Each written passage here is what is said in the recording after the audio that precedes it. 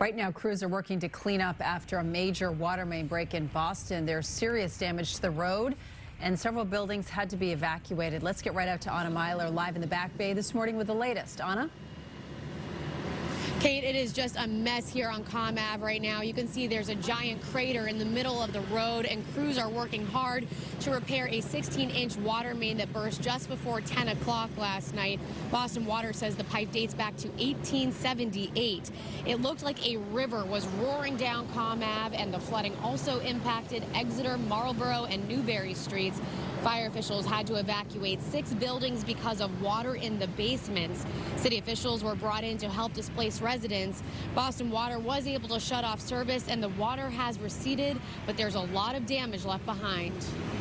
There was significant damage to the road structure itself, and biggest priority was the flooding of basements. We had significant electrical issues with the water coming through the electrical supply lines. It's going to take a while to get a lot of electricity up and running in some of these buildings.